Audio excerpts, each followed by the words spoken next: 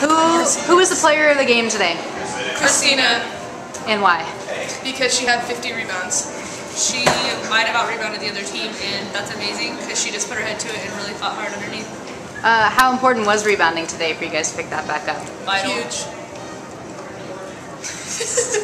The game as a whole, your thoughts? I thought it went really well. There's still little things we need to do, but it was a good pickup game, and we focused on a lot of little things. Christina with rebounding, Bree was coming out tough, and we just have to continue it on to next week. What'd you guys change from half to half to kind of pick things up? Go ahead. Oh, I think we just worked as a team, and it was a team effort, team win, and we just came out and rebounded the hell out of the ball. All right. Mars and Darce, out.